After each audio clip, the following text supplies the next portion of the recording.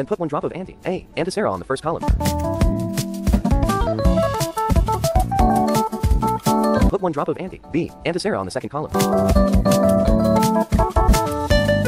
Put 1 drop of anti-D antisera on the last column. Mix the reagent and blood. Use 1 disposable sticks for each drop.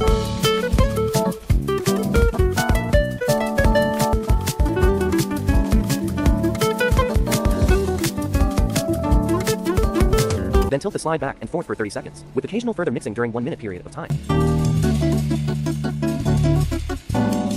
Over a diffuse light. In the first slide we can see clumping. In the blood drop with anti-A antisera, no clumping with anti-B antisera. We can also see clumping in the blood that contains anti-D antisera. Therefore the blood type of the first patient is A positive. Anti-A, B, and D. Therefore the blood type is AB positive.